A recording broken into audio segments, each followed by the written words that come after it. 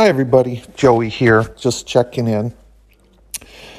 You know how the other day I was telling you about that interesting fact about pandas, how they, eat 20 to 40 pounds of bamboo a day, and they forage for 10 to 16 hours, and that my human Tina, her eating habits were becoming very similar to that of a panda. Remember that? Well, she didn't take that too well. So, and I think she threatened me, but I'm not sure. She looked at me and she said, Joey, I think it's a good idea if you shut your pie hole.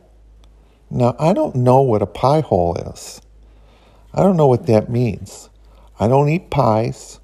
I probably would eat pies if my human Tina would let me eat pies, but she doesn't let me eat pies.